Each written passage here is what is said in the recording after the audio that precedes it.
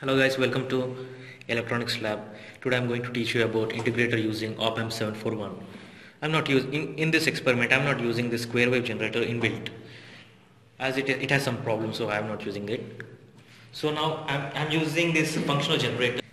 This functional generator. Well, look at this. I'm just pressing this square wave generator.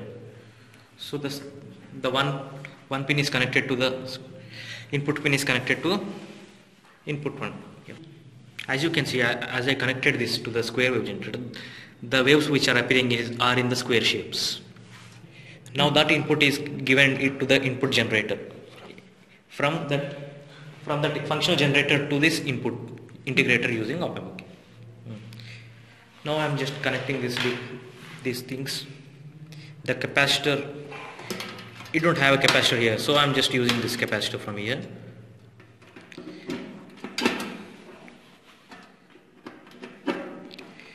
The capacitors are connected.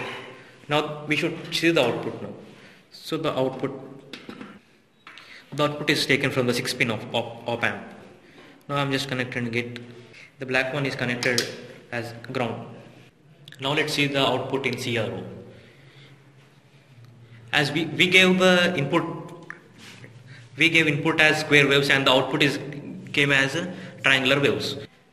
Before we just saw it in the single channel. Now let's see it in dual channel. The input we gave is in the upside. This is input, which is in the square waves. And the output is in triangular wave. Now you can see here. This is a triangle wave. So the integrator it converts the square wave to triangular wave. Thank you. This is Saramandari signing off.